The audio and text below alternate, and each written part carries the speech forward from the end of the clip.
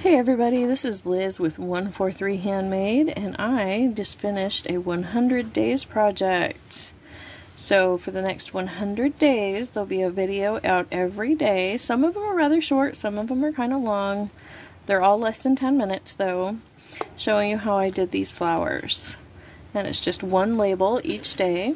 They are rectangular labels, self-adhesive, 1 inch by 2 3/4 inch. This is just something I found at a secondhand store. So thank you so much for joining me, and don't forget to check out my links below if you're trying to find me elsewhere.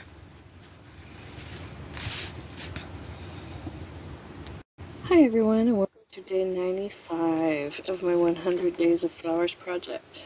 And today we're going to start with just a small spiral, and then we're going to draw a circle around it. And it can be a regular circle or an irregular circle. That one's a regular circle. Let's go ahead and make this one an irregular circle after I get my spiral drawn. And we'll see how we like the two differences. So there we go. And then we're going to go back in here and just around our spiral, I'm going to draw a loose series of scattered dots. There we go.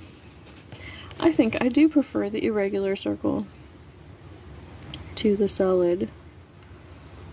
Or not solid, the smooth, I guess I should say, circle.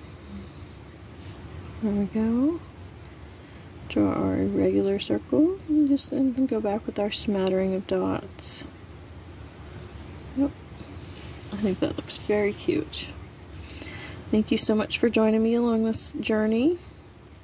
I have a bunch of links below if you would like to find me elsewhere. Don't forget to like and subscribe and come back for more. I've got clay projects, I've got journals, I've got all kinds of different things to share. Thank you so much.